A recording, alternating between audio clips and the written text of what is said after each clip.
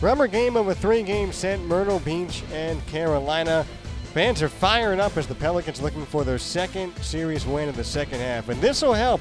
Tyler Pearson with his new swing this year, his third home run, and the Pelicans a 2-1 lead they would not relinquish. Still in the second inning, Roberto Caro into left center field. Corey Ray runs it down, but Adonis Paula scores in the sacrifice fly to make it 3-1. Next batter, Zach Short, who extends his on-base streak to 14 games in a row with an RBI single to make it 4-1.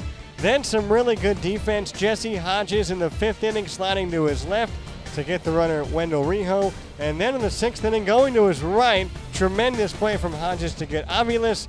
And Myrtle Beach keeping it a 4-2 game into the 9th. Scott Efros on for the save. And more Hodges. This is a jump throw coming in from third, and it seals Myrtle Beach's second series win of the second half.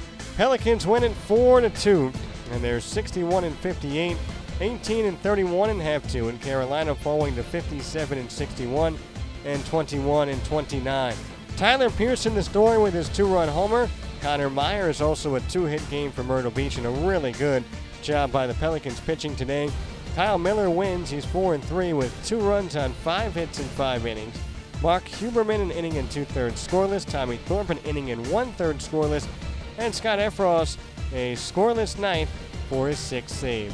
Birds go on the road, long 8-game, 7-day road trip, 5 at Winston-Salem and 3 at Wilmington. They'll be back in Myrtle Beach on August the 22nd to begin their final homestand of the 2017 regular year.